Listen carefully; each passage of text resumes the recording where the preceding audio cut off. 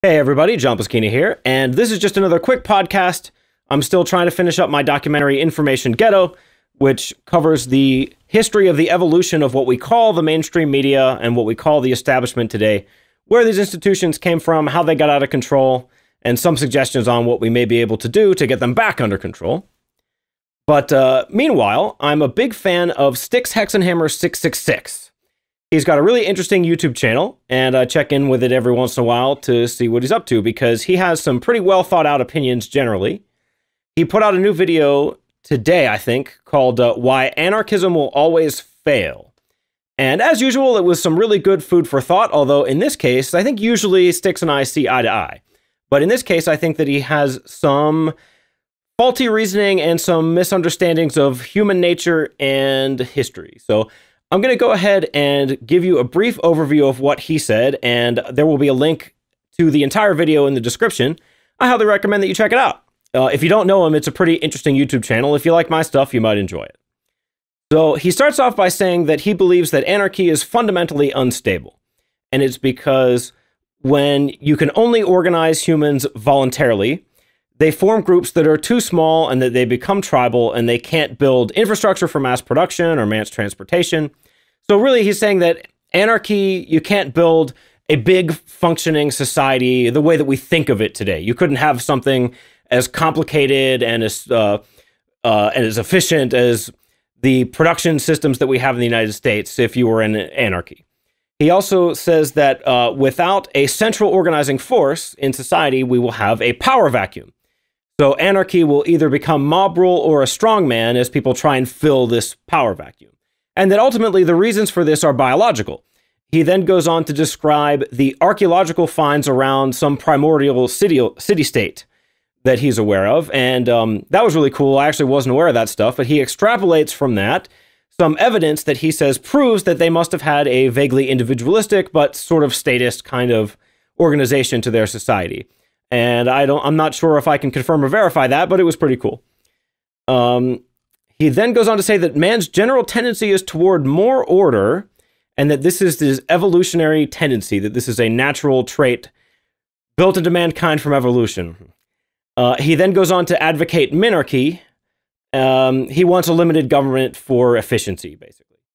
And he says that we don't have that now, but it's not because our government is dysfunctional. It's because our government is dysfunctional. It's not because the concept of government is itself inherently dysfunctional.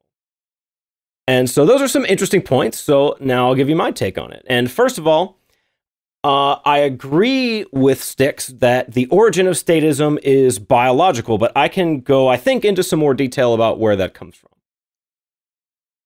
Human beings are pack mammals, like wolves or dogs. This is why dogs get along with people so well. Because dogs have an inherent kind of pack social structure, and dogs can fit into a human household, a human family, in a similar way to the way they would fit into their pack. Ideally, you, the human owner, is going to be the pack leader who's bossing the dogs around, although I've met some families where that isn't always necessarily the case. Sometimes the dog becomes alpha. So that's interesting, isn't it?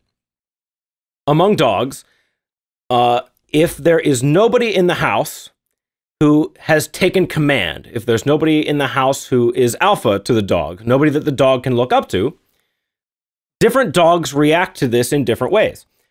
Some dogs try to become the alpha themselves, and that's kind of the most obvious thing to me. I think that's what I'd do if I was in a situation like that. Other dogs don't do that, though. Some dogs, when there's no alpha, they become nervous and upset, and they will sometimes lash out at their owners, but not because they're trying to seek dominance. It's because they're nervous. They're afraid. They have this built-in biological unease that comes from not having an alpha to look up to. And we can learn from human nature about this because humans are closely related to dogs, and primates follow these same kind of hierarchies. There are alpha chimps and so on. And there are alpha people too. And I don't mean this in the sense of alpha and beta like you hear on the Red Pill forum and things like that. I'm not talking about alpha and beta as in the pickup artist community, although those terms sort of apply here, but this is something different. In this case, what I mean are leaders and followers. Maybe that works better than alpha and beta.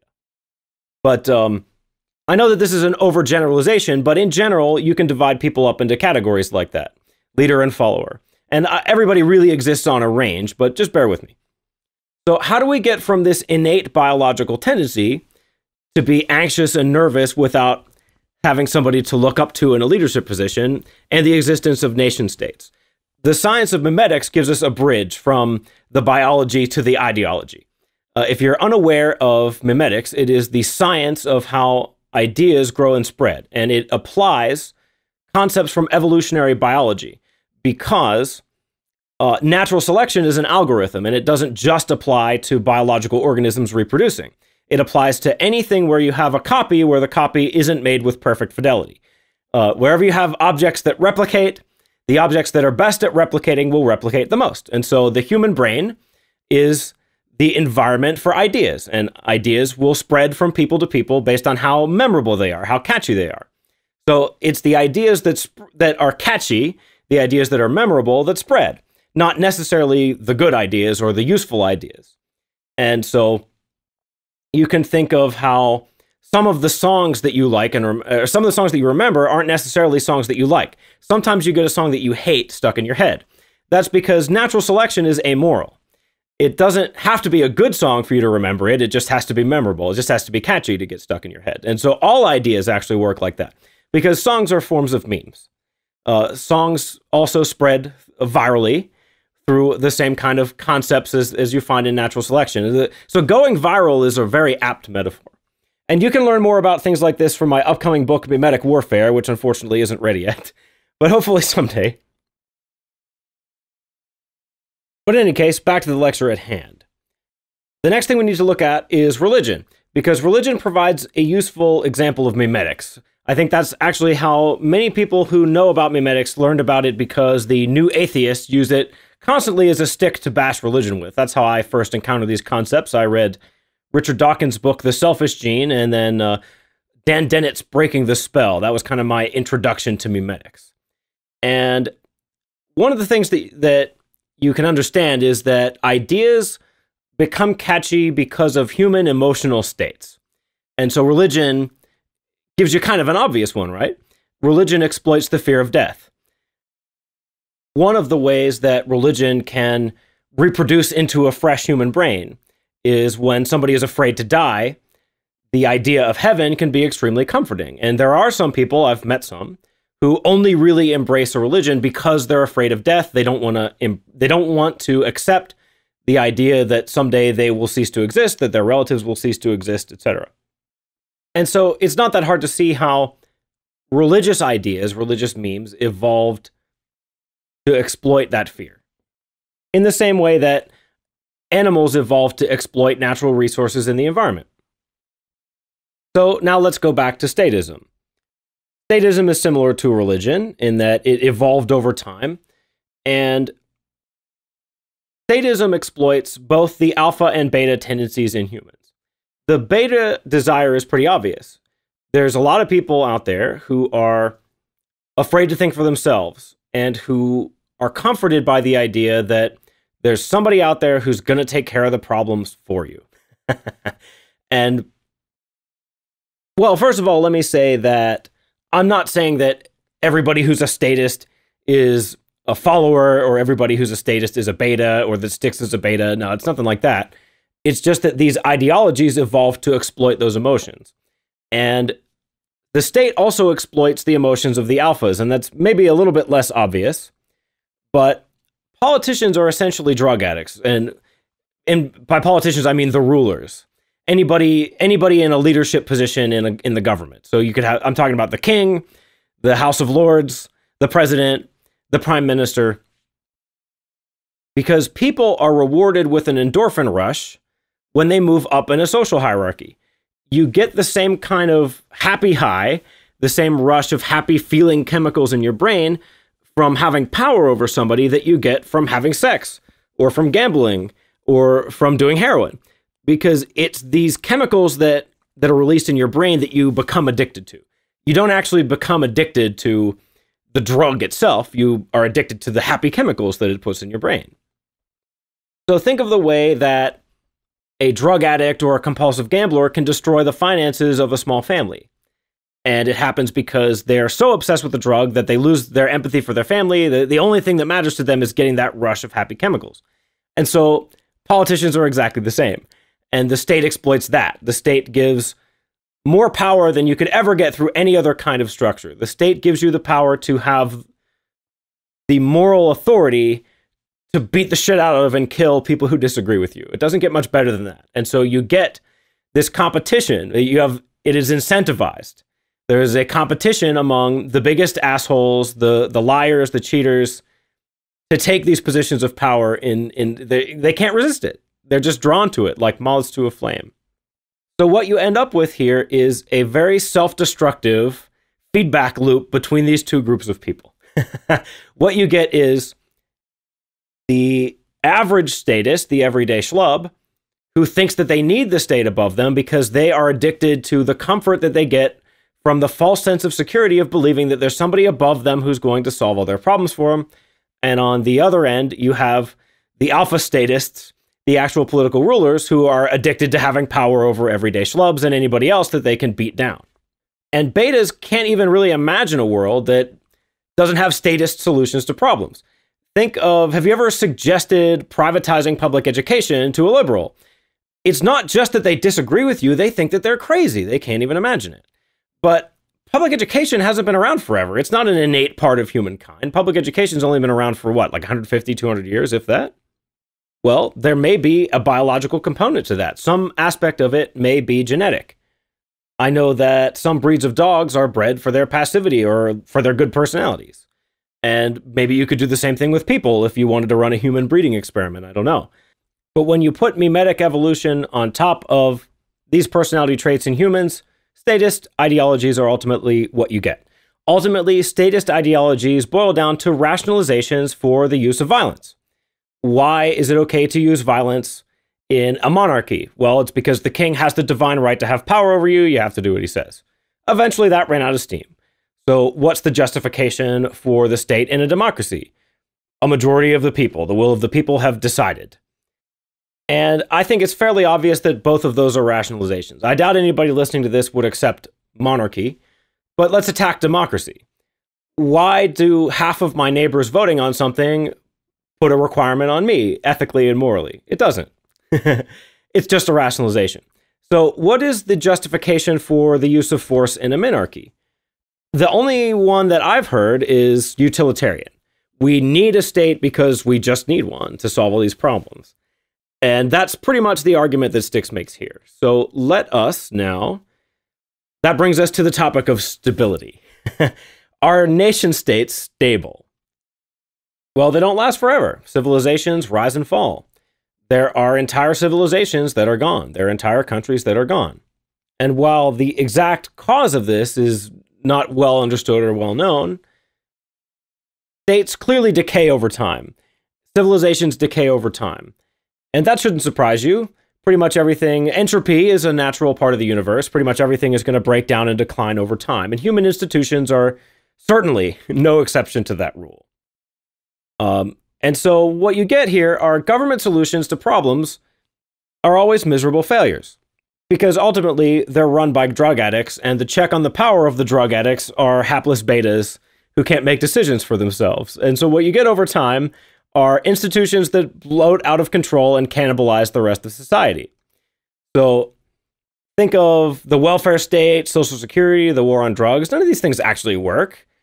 Within a couple of generations, these programs were out of money and revealed the corruption and graft and incompetence that can only come in the government. So does your minarchy have a standing army? Does your minarchy have an intelligence agency? Well, sit back and watch those institutions blow out of control and eat the rest of society. Statist solutions are kind of like when doctors didn't know anything about anatomy or germ theory, and so they used to just cut their patients and bleed them in an attempt to solve health problems. And every once in a while, the patient would get better, and so they thought that maybe that was a functional technique. And so whenever you got a patient where it wasn't working, they would just continue to bleed them. And eventually, every once in a while, you'd have patients that would just bleed to death. And again, that happens because the beta statists just don't have the imagination to see that these institutions can fail and are failing, and they don't have the imagination to see any kind of alternative. So Styx then recommends privatizing most of what the United States government does. Well, you'd need a war for that. You would probably need a war for that, because the rulers, the people in charge, are drug addicts, and they're not going to give up their fix unless you take it away with force. Just the way it works. And tragically, the United States is an example of this. The United States was in essence a minarchy when it first started out, and it metastasized into one of the largest and most evil and destructive and intrusive and corrupt and incompetent states that ever existed. So, why did that happen? Well, it's because people vote for more power for the government in response to every crisis, real and imagined. So even if you could take the United States back down to a minarchy, that whole process is just going to start over again. So ultimately, Styx's position boils down to the same position that all statists ultimately hold, and that is that, well, statism is going to work, we just haven't found the right structure yet, or we haven't got the right people in charge with that. And well, okay, good luck with that. We've been trying for, what, 2,600 years? But I will say that Styx is right about anarchy creating a power vacuum in the present. Anarchy isn't something that we could have today. And that is because there are so many people who have this innate attitude that they need the state to solve problems for them. Now, for me personally, I am hoping that this is something that is either behavioral, or even if it's genetic, it's something that can be brought to heel through behavioral changes. Like, everybody has behavioral urges to eat, but not everybody is overweight. Or not everybody has sex drive. Everybody has a sex drive, but not everybody is an nymphomaniac. And those problems generally tend to be behavioral. And there is precedent that humans can change their behavior at the societal level over time. And I'm going to bring up two examples. One is slavery has pretty much been eliminated within Western civilization. And you could probably not going to find too many people who would be willing to bring slavery back. Slavery is now on the wrong side of morality for the vast majority of people within Western civilization. I know that slavery continues elsewhere in the world, and that actually I believe that there's more slaves today than there were at any other time in human history, which is really tragic.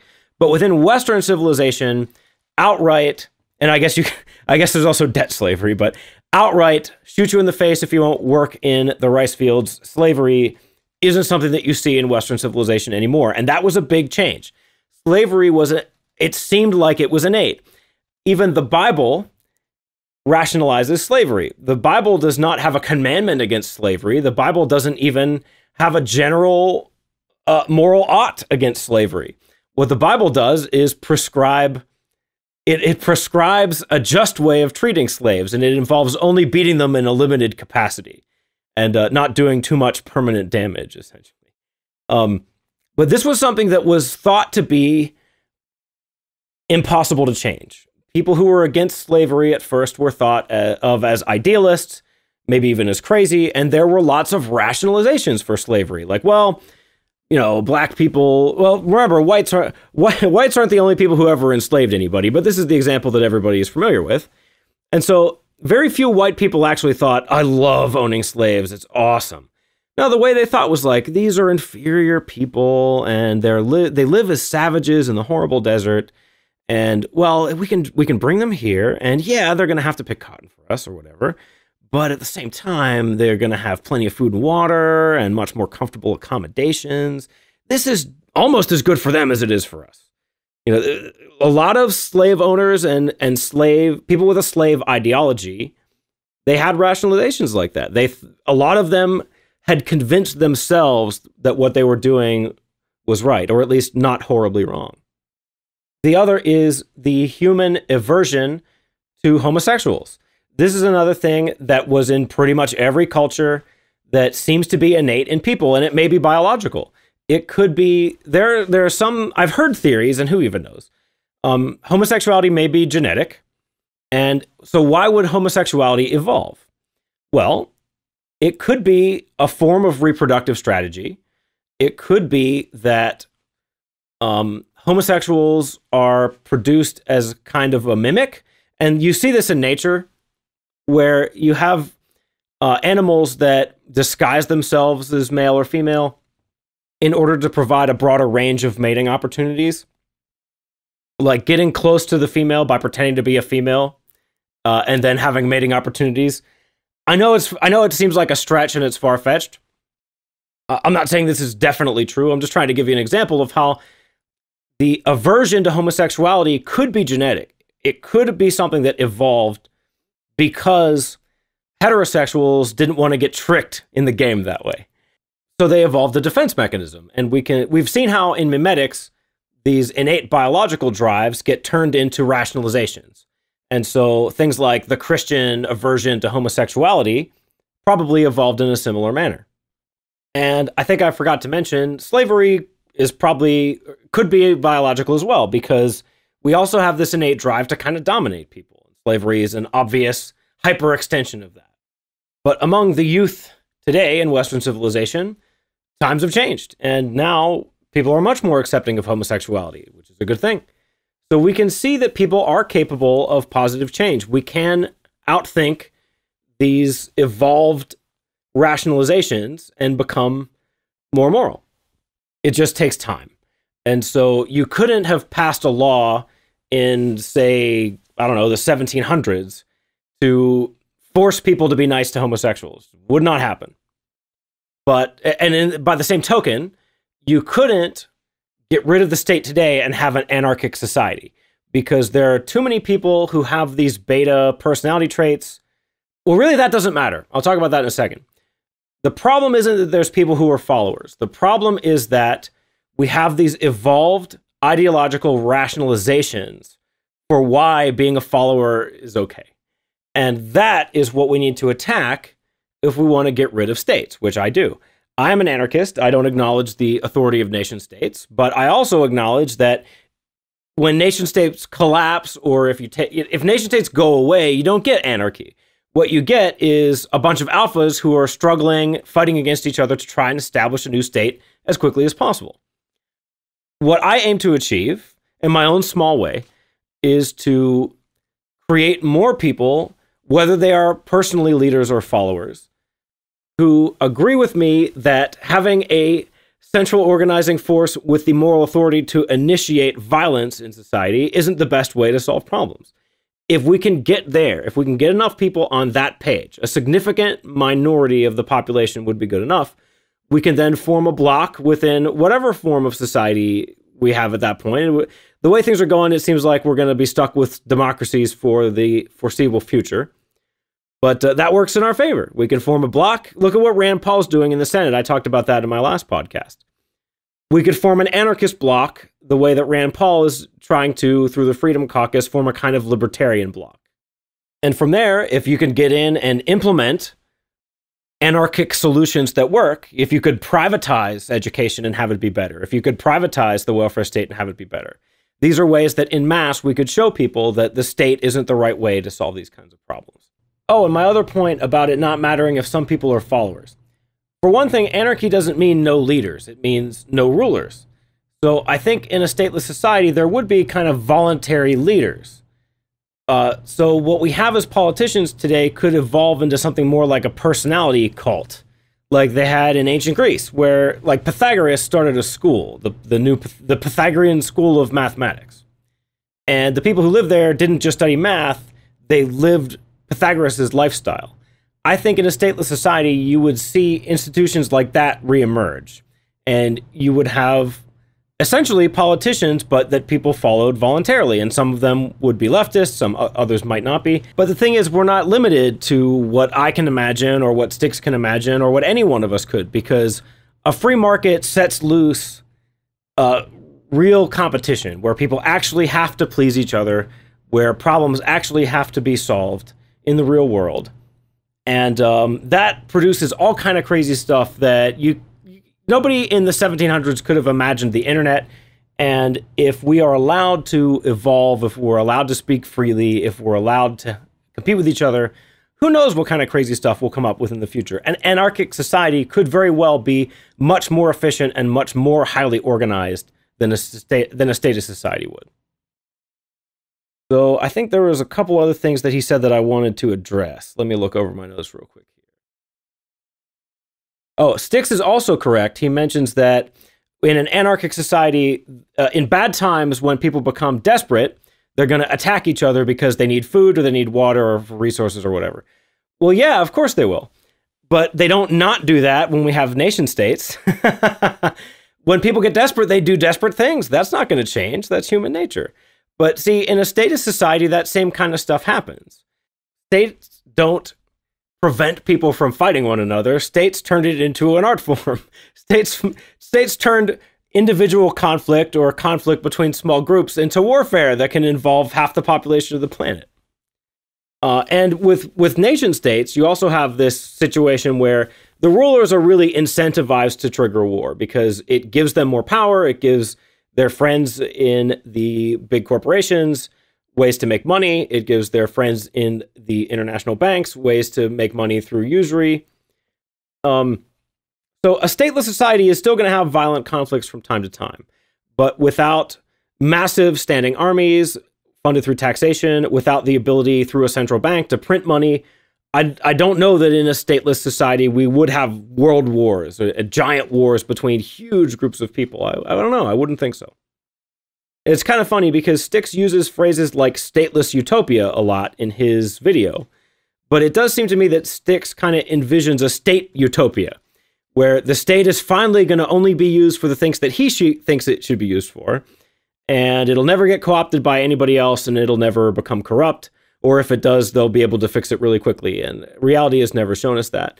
But in terms of through the long-term changing of culture to create generations of people that understand that statist solutions to problems don't work, that is something new. That is something that nobody has ever done before. And that's what I'm setting out to do with not just my podcast and my videos, but my books and stuff too. Because how do you change a culture? You do it with art. How did the left destroy the United States? Well, they had a political arm and they had an academic arm, but I maintain that the most crucial element of leftism that allowed them to destroy the United States was their art. Leftists are great artists, and they enshrine leftist principles in art. It was primarily through movies and books and music that people became leftists slowly over time. And so I make anarchist art. I make anarchist music. I make anarchist books. And, you know, maybe I'll inspire 2 other people to do that. And in the next generation, we'll have 2 anarchist writers who think that way. And maybe in the generation after that, we'll have 4. And maybe, hopefully, over a period of hundreds or thousands of years, we can finally evolve toward a stateless society. And then they'll thank me for it. And that's pretty much all I got on that. And if you're still listening now, you must have thought this was pretty interesting. And I really appreciate your time for one thing, and for another, if you think this was a cool video, then would you do me a huge favor and tweet it or leave it in a comment for Styxhexenhammer666? Because it'd be neat if he saw it and listened and responded. That's a long shot. He's a really big fish, and although my YouTube channel is explosively successful, I think the likelihood of him paying attention to somebody with only 1,100 subscribers is pretty small. But hey, you never know. If enough people do it, it might just happen. And I'd be really fascinated to talk to him. I think he's an interesting guy.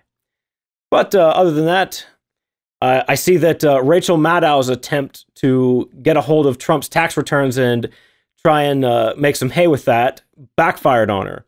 He actually paid a higher tax rate than Obama did, and and a few other things. I'm just looking over. Hold on. I was looking at the headlines on Drudge. I haven't had a chance to look into it too deeply yet. This is something I was just poking around, looking at, you know, what else can I throw in here to mention in the podcast? And that's something. I was a little bit worried about that, not because I would tend to doubt, there's probably nothing in Trump's tax returns that would bother me, because I would advocate, you know, if Trump had found some way to pay no income taxes, I would admire that. I wouldn't hate him for it. But, you know, lefties think a little differently. And I was worried that this was going to be yet another thing and part of this death of 1,000 slices that they're trying to use to delegitimize Trump and destroy his presidency. But I'm not even drunk. I have not been getting into the Belgian beer tonight. So I don't know why I'm stumbling and starting to mispronounce words, but I think that means it's probably time to wrap up the podcast. But thank you so much for listening. I really do appreciate it as always. And it's a harsh world out there, my friends. So please keep thinking. Bye-bye.